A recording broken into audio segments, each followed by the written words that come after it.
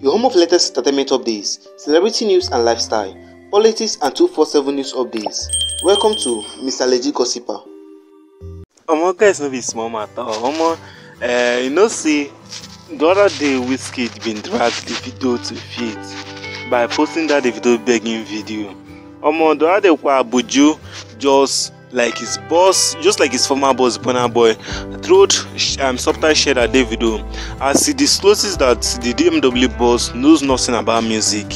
But guys, Mayorkun wey be former signee under DMW have been seen linking up with Buju and Wizkid during after a performance. He was also seen shaking hands with Wizkid. At first Wizkid, was like, let me shake him, let me not shake him.